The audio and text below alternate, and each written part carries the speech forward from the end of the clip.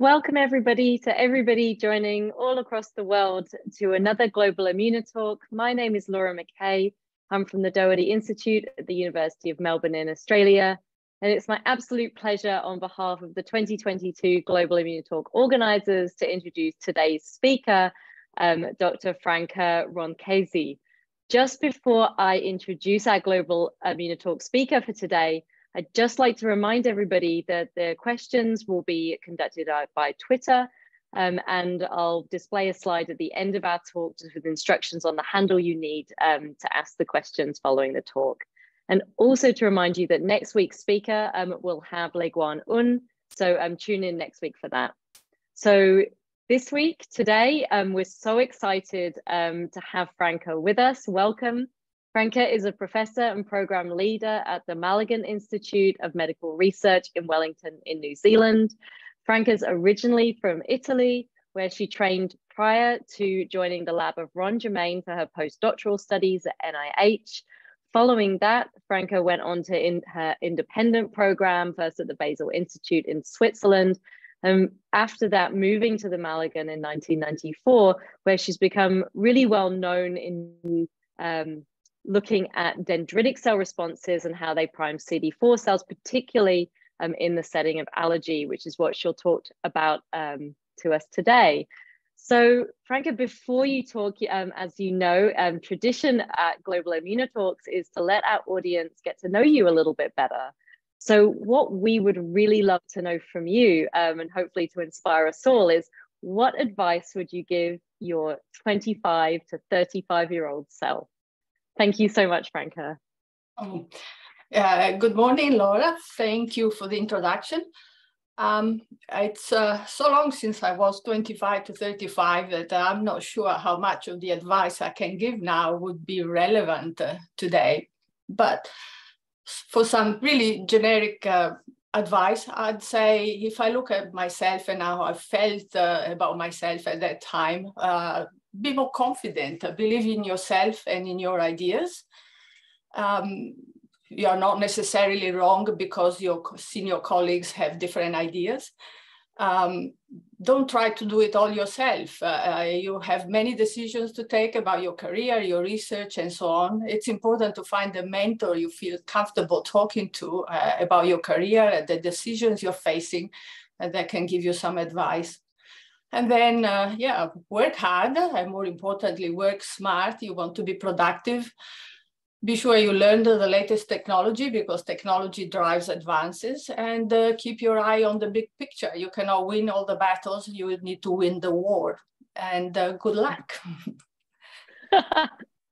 Franca, there's so many great nuggets in there. I really appreciate all of them, and I'm sure so many of our listeners here today do as well.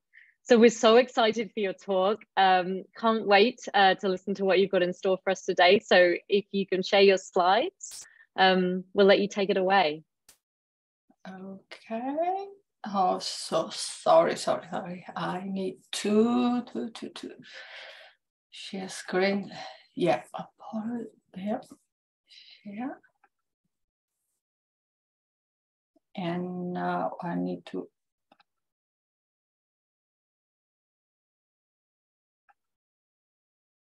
Okay, that's perfect. I'll find my pointer. Here we go. Yeah. So thank you, Laura, again. Thank you so much for the invitation to speak as part of this program. It's really an honor, and I've enjoyed all the talks I've seen so far. So it's really exciting to be part of this.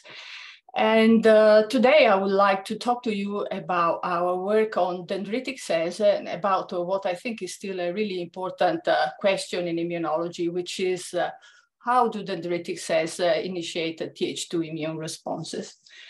And we all know that dendritic cells are important and essential for T helper cell differentiation and provide a number of signals that are important for T cell activation and proliferation, such as antigen and costimulatory signals. And more important, importantly, also produce cytokines which are generically defined as a signal 3 in immunology and are important for directing the differentiation of these T helper cells to different effector phenotypes. Dendritic cells produce these cytokines upon recognition of various microbial components via surface receptors such as toll-like receptors or other pattern recognition receptors. And these cytokines are, as I said, important in directing this T-cell differentiation. Of course, when dendritic cells are exposed to infectious agents in tissues, dendritic cells are also sensing whatever happens in the environment that surrounds them. And there can be tissue-specific factors, for example, that condition dendritic cells to some types of immune responses, and other cytokines that are also induced by the same microbial agents in the surrounding tissue. So basically, dendritic cells have the job of integrating all this information that is provided by the environment, by the infection agent itself, and conveying to the T cells. Now we understand quite a bit about the signals that dendritic cells provide to T cells to drive their differentiation into either Th1 interferon gamma producing T cells. We know that IL-12 produced by the dendritic cells is extremely important in this process, and also both directly by acting directly on the T cells and indirectly by driving the production of interferon gamma by innate T cells. And similarly, for the priming of Th17 cells that produce IL-17 and IL-22, factors such as IL-6, IL-23, and TGF-beta, which are also either produced or converted to an active form, such as for TGF-beta by dendritic cells, the signals that dendritic cells provide is quite clear. What is less clear is what happens in the case of Th2. We know that Th2 cells require IL-2 and IL-4. These IL-2 and IL-4 are presumably produced by the T cells themselves, are almost certainly produced by the T cells themselves.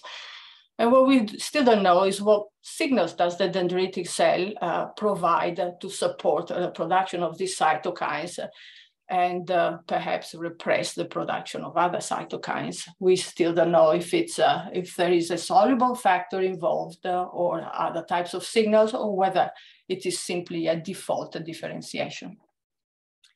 Now, one question that comes up from looking at this variety of functions that dendritic cells can fulfill is, how do they manage to do all this? And how can they carry out such different functions? And this is actually a question that is still debated to some extent and controversial. For example, one possibility is that there are different dendritic cell subsets, and we know that dendritic cells come in many flavors, and that each of these subsets can specialize in inducing different types of Th immune responses. And there is some evidence for this. For example, we know that different subsets of dendritic cells express different toll-like receptors at their surface, so they are activated by different types of pathogens. And we know that they also may be predisposed to produce more or less of a certain cytokines. For example, IL-12 beta is expressed already at steady state by DC1s and not DC2s, and that may be important. So this is one possibility. At the other extreme is instead the opposite, that these different responses of dendritic cells are driven by antigen signaling, that a population of dendritic cells which is able to sense by using different receptors, different types of pathogens, will be instructed by this signaling to express different cytokines that then result in the differentiation of different T helper cells. So basically, the dendritic cell is plastic and will change its response depending on the signal it receives. And then on top of this, I think we need to keep in mind that the tissue environment in which the dendritic cells are found may also have a role. And this might be important regardless of whether this or this is the case. So to try to start to take apart this question, we decided to create what is really a simple system in which we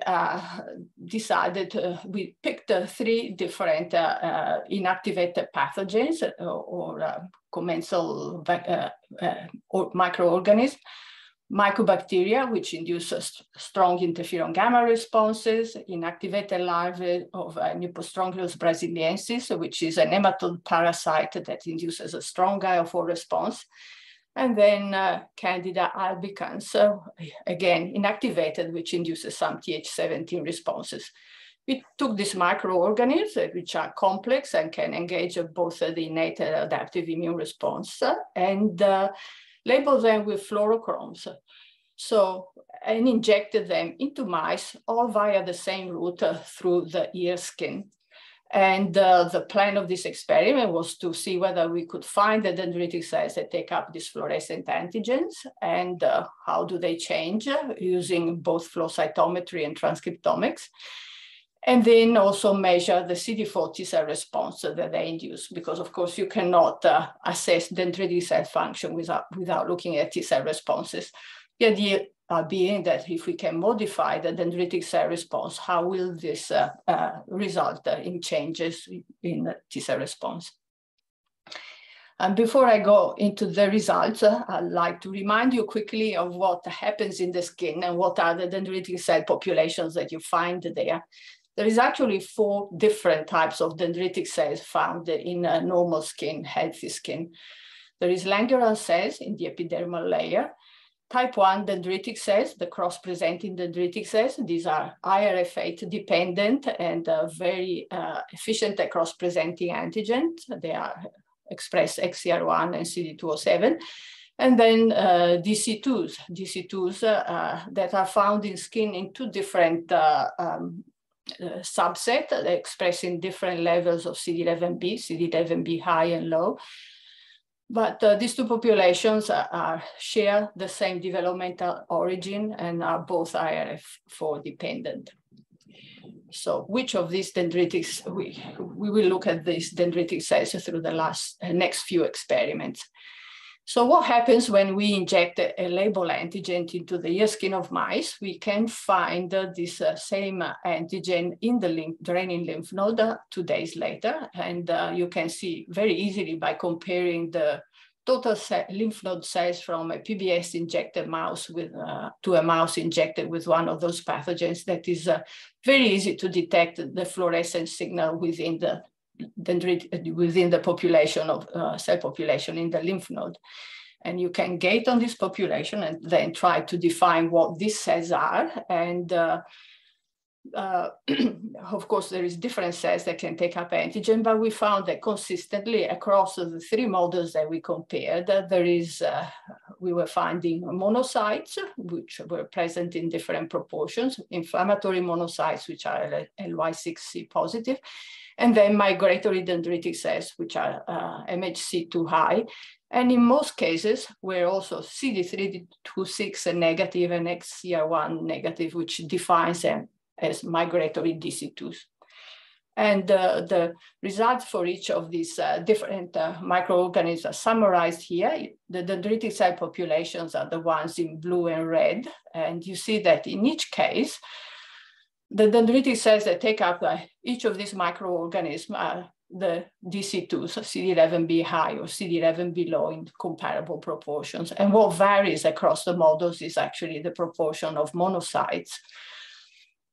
So regardless of the type of microorganism, the same population of dendritic cells seems to be involved. Now, the fact that we can detect them by flow cytometry doesn't necessarily mean that these are the dendritic cells that are doing the job. So what we decided to do after that is do a simple experiment, which is compare different strains of mice in which we can delete different population of dendritic cells. And the results are here. These are mice where the Langerhans cells in the epidermis were depleted by using diphtheria toxin treatment. And in these mice, there is also a loss of type 1 dendritic cells. And as you can see, mice were immunized with mycobacteria, Nipostrongylus, or Candida were able to generate immune responses of the appropriate type in each case, and these were not really affected by the depletion of Langerhans cells, suggesting that these cells were not playing a key role in the induction of the immune response.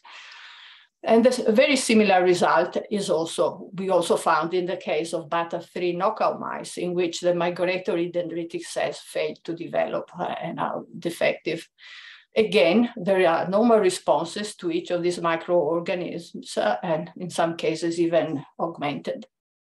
So these two subsets of dendritic cells don't seem to be playing a role. But the result is quite different when we use the conditional knockout mice for IRF4, a transcription factor which is essential for the development of DC2s. And what we find in this case, in these lymph nodes where the number of DC2s is very low, is that the IL-17 response to Candida and the IL-4 response to Nipostrongylus was almost completely ablated. And the interferon gamma response to mycobacteria was not as strongly affected, but nonetheless, the proportion of high interferon producer was less than half compared to wild type mice. So the conclusion from this experiment is that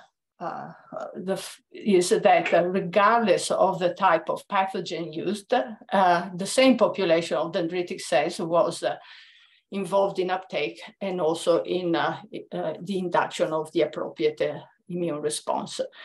And this might be because these dendritic cells are very efficient at antigen uptake. This is obviously important, but importantly, it also suggests that these dendritic cells are able to change and direct the immune response in different ways. And if this is the case, we should expect them to express different genes.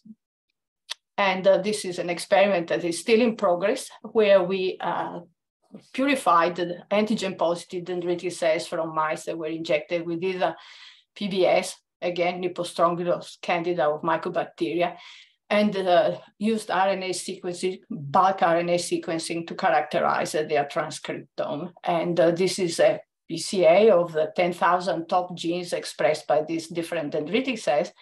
And we found that in each case, antigen-positive dendritic cells cluster away from the PBS, showing that they have started expressing different genes, of course. And they also cluster close to each other, but separately from each other, indicating that there are differences between the genes expressed in these cases. And it is also interesting how the two subsets of dendritic cells, DC2s, are also clustering separately, regardless of whether they are antigen positive or not. They all express a set of common genes, which are shared by all activated dendritic cells, but also specific genes that differentiate them. And we can zoom in some of these genes that we predict to be important, and we find, as we would expect, for example, dendritic cells have taken up Mycobacteria or Candida express IL-12 P40 at higher level compared to PBS, while in the mice injected with Nipostrongylus, this is not the case. And similarly, for example, dendritic cells from mice injected with Candida express IL-23 P19, but this is not the case when dendritic cells are exposed to either Nipostrongylus or Mycobacteria. And of course, there is also many molecules that are expressed all across, such as co-stimulatory molecules and so on. So conclusion from this first part of the talk is that dendritic cells, at least type 2 dendritic cells in skin, appear to be plastic. They can take up different types of microbial antigens and are essential for directing the CD4 response to different cytokine profiles. And this is, to us, important. It means that if we want to try to understand what are the signals that drive a Th2 immune response, we have to focus on those molecules which are specifically expressed by dendritic cells loaded with the Nipostrongylus brasiliensis compared to dendritic cells that have taken up other stimuli. And we look forward to further studies that are ongoing in our lab to try to identify these molecules. And now I would like to switch a little bit. The reason why these experiments were done in the skin was not by chance. It was also for a second reason, that we think the skin is important in the initiation of Th2 immune responses, and I'll go over this quickly at the end. But in any case, one characteristic which is of type 2 dendritic cells that is really interesting and possibly not as much studies as one would expect is the fact that these dendritic cells have different phenotypes depending on the tissue they come from. So DC2s in the skin, as we just saw, can be divided into a CD11b high and a CD11b low population. Here it is. And this CD11b low population is found only in skin and not in the lung or small intestine. In contrast, for example, in the small intestine, there is a population of dendritic cells which expresses CD103 and is not found in other tissues. And this dendritic cells is possibly the best studied of this sixth subset, and is an important dendritic cell population for the induction of tolerance to food antigens and for the immune response to gut microbiota. So the presence of these dendritic cells in the gut is important to the function, immunological function of gut itself. And this is demonstrated in this nice paper, which shows that the differentiation of these dendritic cells in gut requires TGF-beta receptor signaling.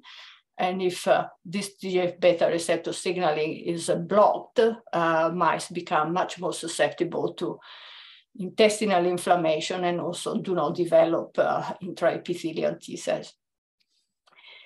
So the question was, we have this population unique to skin, and why is this population only found in skin? And if these dendritic cells are important to the intestinal function, are these dendritic cells similarly important for skin function? What can we learn by studying them in more detail? And to do this, we again took a transcriptomic approach. Simply, we flow purified all these 6 populations from the lymph nodes draining the skin, the lung, or the small intestine. Carry out bulk RNA sequencing, and with the idea of identifying genes that are specific for each subset, and then by analyzing the promoter of these genes, try to predict which transcription factors might be activated in these cells and what might drive the expression of those transcription factors, the activation of those transcription and function of those transcription factors. And this is the result of this experiment.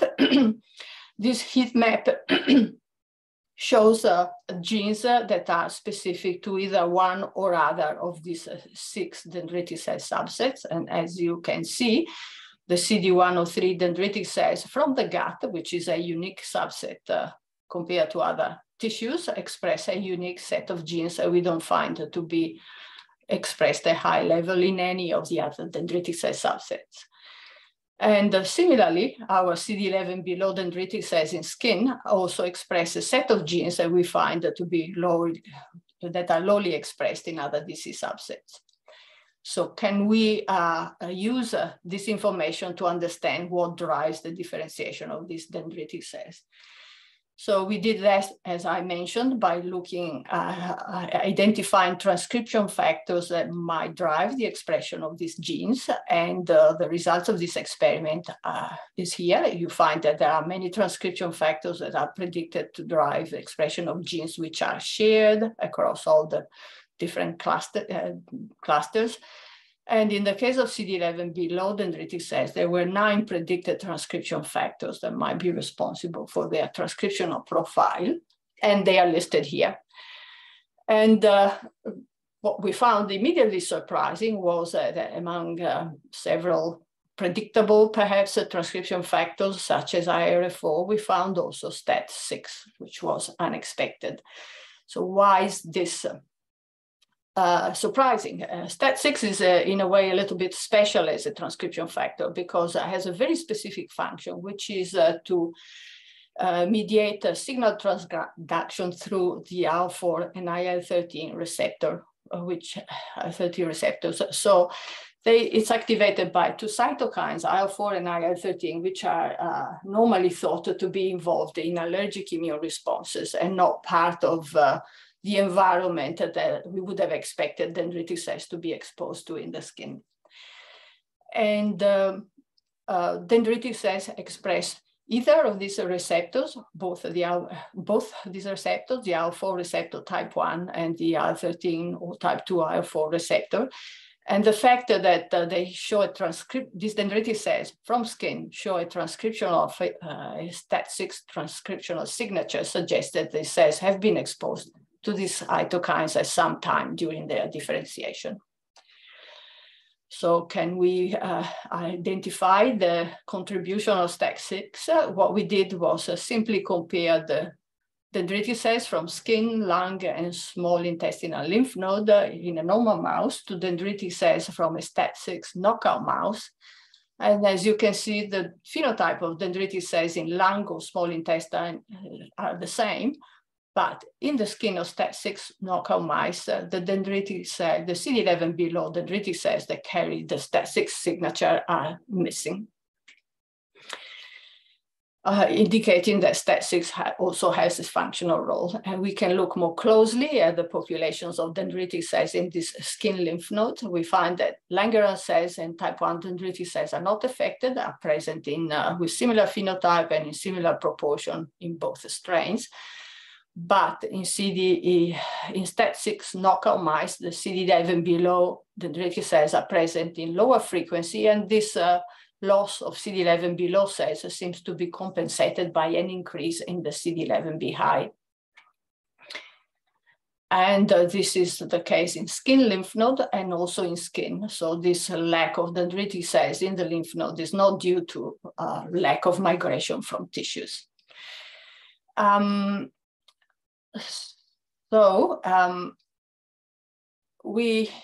I will not take you through all the experiments that we did to try and find out what exactly was driving this Th2 signaling. And to summarize, it was not the differentiation of this CD11 below dendritic cells did not require IL-4, but IL-13 was essential. And expression of the IL-13 receptor alpha chain was also essential, indicating that it was signaling through IL-13 and the IL-13 receptor that is necessary for the differentiation of the CD11 below dendritic cells. And just a couple of experiments to show the key data that we have on this are here. So here are mice IL-13 knockout mice that were treated with PBS. And as you can see, the CD11 below dendritic cells are missing, and the phenotype of the DC2 population is very similar to the one found in Th2 knockout mice. But if we treat these mice with an IL-13 fusion protein for 4 days, we find that we can rescue the differentiation of this population, indicating that IL-13 can do this. And in fact, the fact that IL-13 is involved in the differentiation of this population is quite interesting, because a previous paper published a few years ago had described how innate immune lymphocytes in the skin of normal healthy mice always express an IL-13 reporter at low level and are also producing a low level of cytokines that is possible, that can be measured in skin lysates. And this IL-13 is strongly diminished or absent in mice where innate lymphocytes failed to develop. And this observation is completely consistent with our results, as we find that in the skin, dendritic innate lymphocytes can produce IL-13 a steady state in the absence of infection and in the absence of the alarms that normally drive cytokine production by innate lymphocytes. But the same population, which is also present of innate lymphocytes, which is also present in the lung or in the small intestine, in these cases, these innate lymphocytes do not express an IL-13, explaining why this CD11b low population of dendritic cells, which is found only in the skin and requires IL-13 production, exposure to IL-13 is not present either in the lung or the small intestine. And experiments that we have carried out also show that depleting the innate lymphocytes from the mouse results in a decreased proportion of CD11b low dendritic cells. And this picture is based on data from other scientists from a review in Current Opinion in Immunology. And what we know about the location of these cells within the skin is that ILC2s are found associated to the hair follicle, and a subset of dendritic cells in the skin is also found in the same location. So it is plausible that the ILC2s derived IL-13 is accessible to the dendritic cells and drives their differentiation into CD11b low. So this is the summary of what I told you so far. In a healthy skin from wild-type mice, there is always a population of innate lymphocytes that is secreting IL-13 at steady state and in healthy conditions. And this IL-13 can act on developing dendritic cells and drive them to acquire a CD11b low phenotype. If IL-13 is not present, if the dendritic cells are unable to respond to it, dendritic cells proceed to develop into what we think is a default pathway into CD11b high cells, and the CD11b low dendritic cells are very few. So far, I talked to you about mice, but of course, it's important to remember that important to understand what may happen in humans as well. And we have worked on CD11b low dendritic cells, mouse CD11b low dendritic cells for a while, and I've often been asked this question: is there a corresponding disease subset in human skin? Of course, the CD11b expression is not enough to make this comparison, but now that we know that these dendritic cells express an IL-13 signature, we had sufficient information to go and look for something more specific. And what we decided to do was to use transcriptomic data generated by other groups and already published, and try to identify whether there is an IL-13 signature in skin dendritic cells compared to dendritic cells from another tissue, such as blood or spleen, and whether this signature is restricted to skin dendritic cells or whether it is also present in dendritic cells from other parts of the body. And and these are the titles of the studies from which we took data. And the results of this experiment, again, are here. This is, of course, simply an in silico analysis, and the data will have to be confirmed experimentally. But if we look at the reactome pathways, signaling pathways that are enriched in these data sets, we find many reactome pathways. And 4 are enriched in all the dendritic subsets from skin and not in the one from one study on lung. And we were very pleased to find that of all these 4 signaling pathways, the top one was indeed IL-4 and IL-13 signaling, suggesting that dendritic cells in normal human skin are exposed to a similar environment to what is found in the mouse.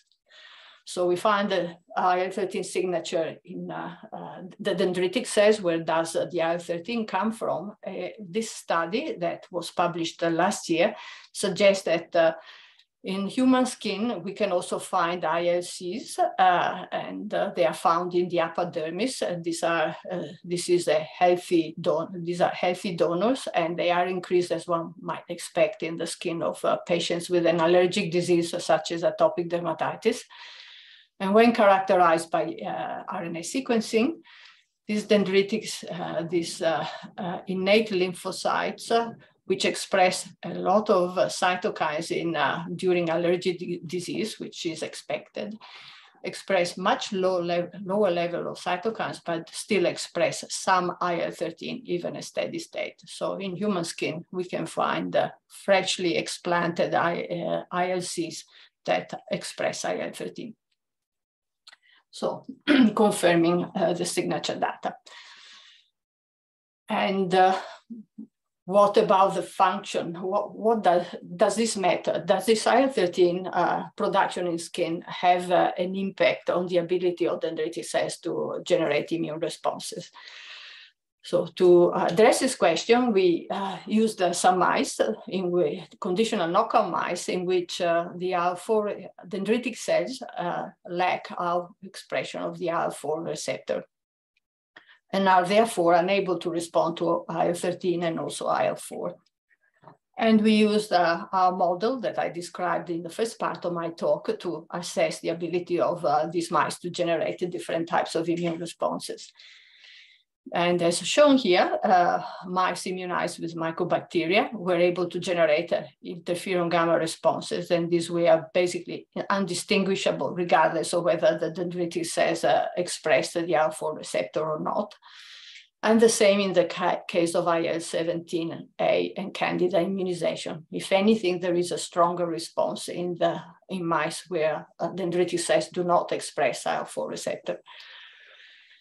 And again, the picture is different when we look at the response to Nipostrongylus brasiliensis. And here we find that the percentage of cells that express IL-4 or IL-13 or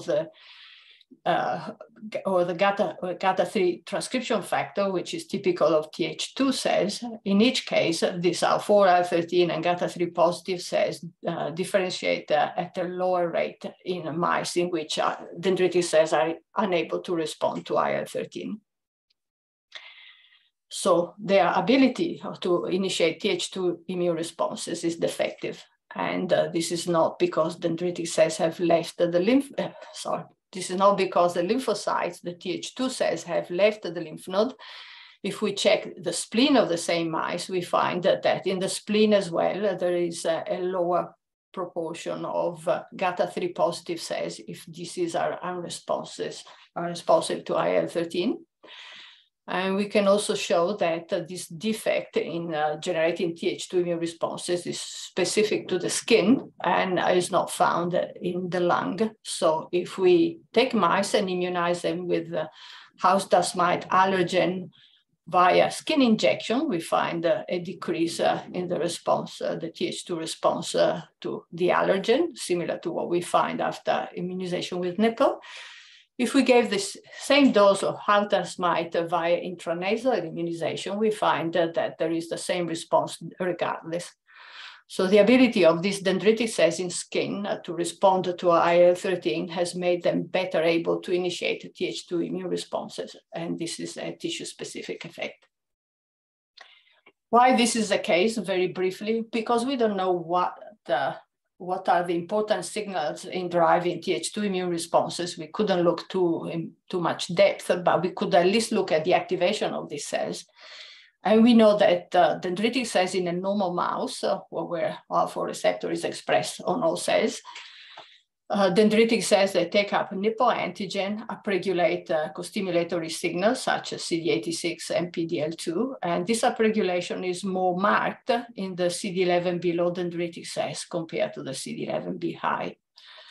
And if now we compare this expression to expression in mice where dendritic cells are unresponsive to IL-13, we find that while the CD11b high behave exactly like the CD11b high, or very similarly to the CD11b high in a normal mouse, the few CD11b low that are left are basically unable to respond fully and behave more like the CD11b high. So there is a defect in this dendritic cell population to respond to allergen. And this summarizes, just adds that the lack of this population of CD11 below has an impact on the Th2 response, the ability of mice to generate Th2 immune responses.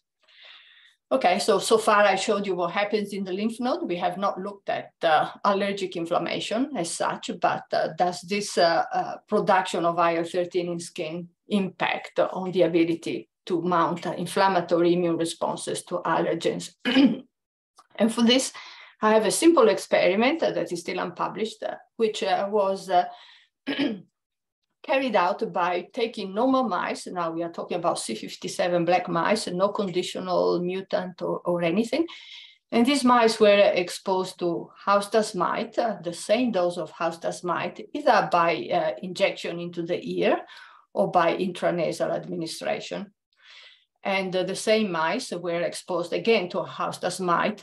All the mice, regardless of house dust mite or PBS priming, were exposed again to house dust mite by intranasal immunization twice. And then on day 14, these inflammatory cells in the lung were recovered using bronchoalveolar lavage, and immune cells in lung were assessed by flow cytometry, and we also measured IgE in the serum.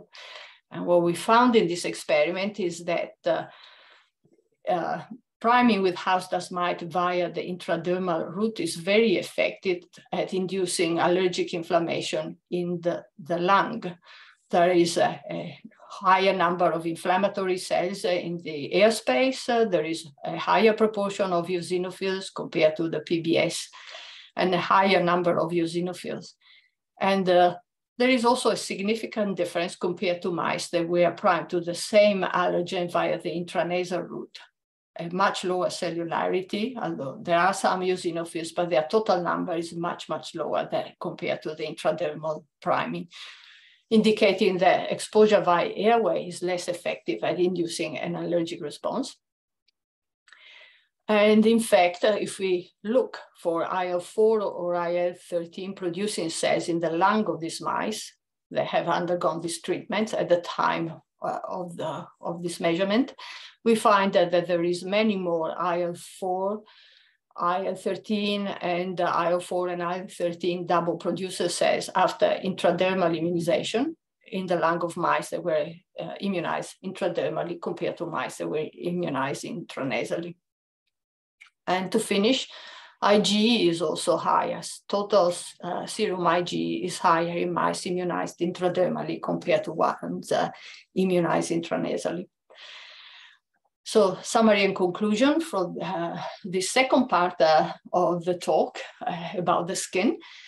We have identified the IL-13 as a skin niche factor that is produced at steady state by dermal ILCs. And I didn't show you the data. This production of IL-13 does not require microbiota, doesn't require tissue alarmins.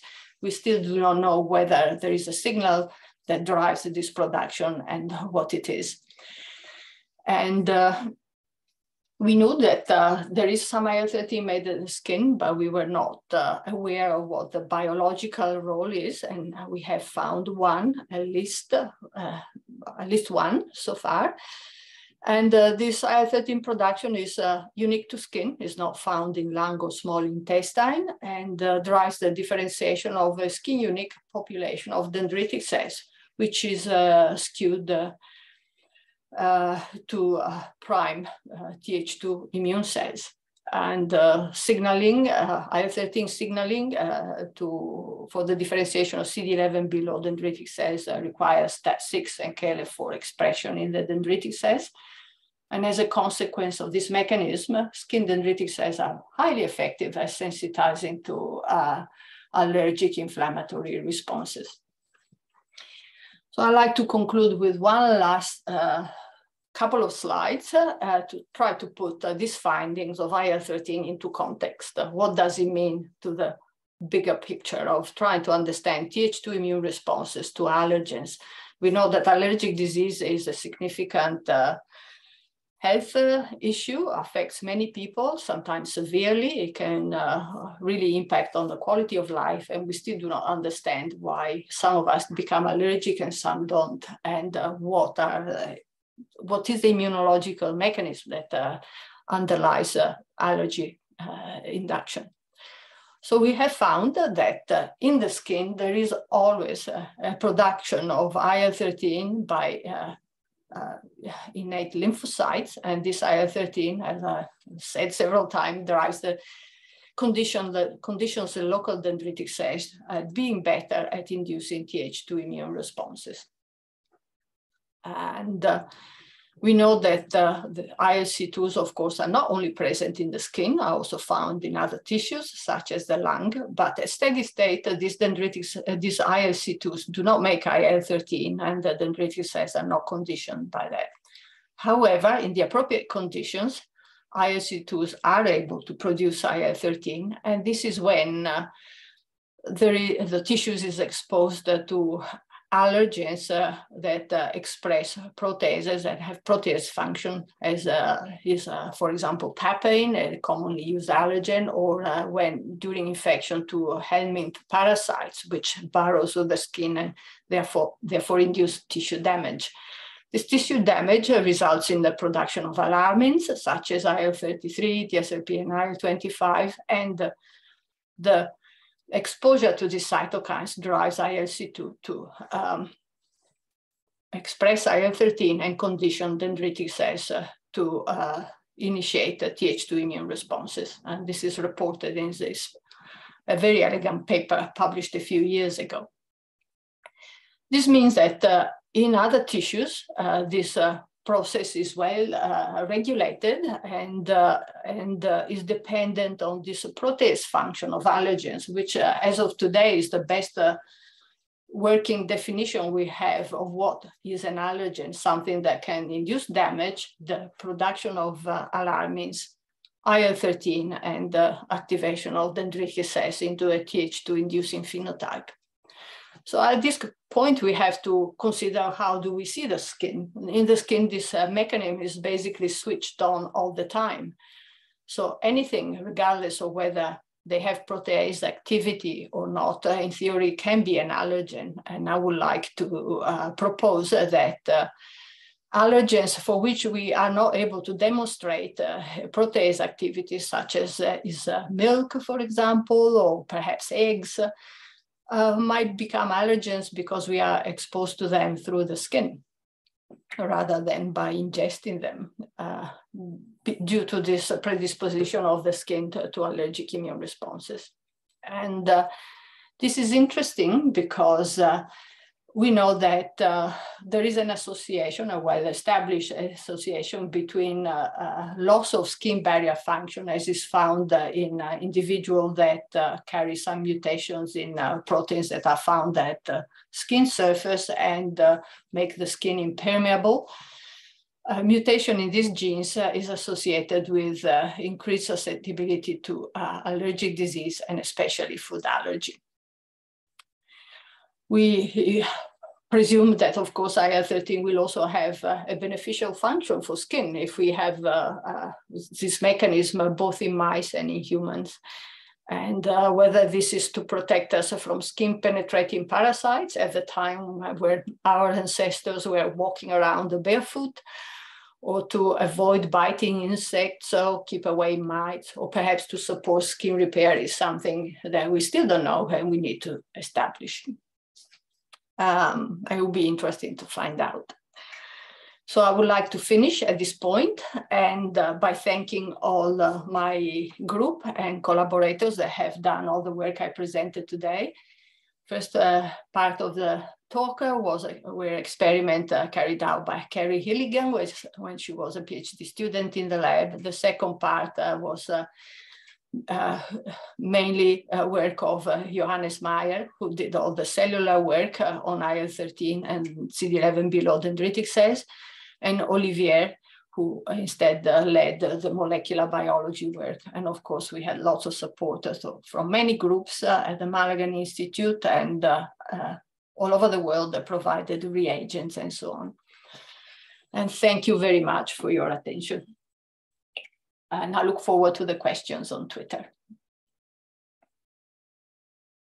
Thank you, Franca, for such a wonderful presentation. I think that's really highlighted to us all, not only the complexity between DC populations, but such heterogeneity between tissues. Thank you. So if you stop sharing for a second, we will just, thank you, we'll put up the slide, which just lets everybody know how they can ask you questions on your talk. So if everybody goes to, they can use the Q&A by Twitter. So if you search for our account, Global IMMUNOTALKS, find the tweet that says ask questions for Dr. Franca Ronchese here, and then reply to that tweet with your question mentioning the hashtag Global IMMUNOTALK. Franca has kindly agreed to answer your questions on Twitter, and I'm sure we'll do so for a little bit longer than the talk, just for those of us not on the right time zone or people who are watching in their own time. Please put on your questions when you can. So this just leaves me to remind everybody, next week our speaker will be Leguan Un. So tune in for that. And again, that leads me to thank Franca one more time for such a wonderful talk and for taking us through such a tour de force of DC biology. We really appreciate it. So thank you so much. We'll close there and see everybody next time. Thank you.